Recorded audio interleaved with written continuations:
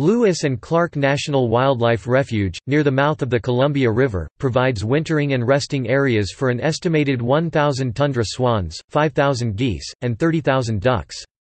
Other species include shorebirds and bald eagles. Estuary waters provide vital food resources for juvenile salmon as they pause to become acclimated to salt water before entering the Pacific Ocean. Bald eagles are present year-round. There are 30 to 35 active nest sites.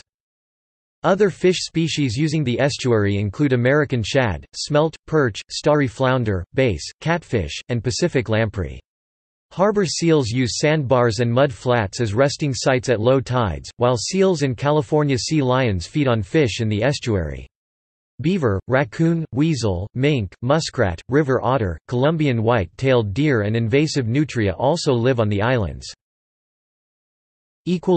Gallery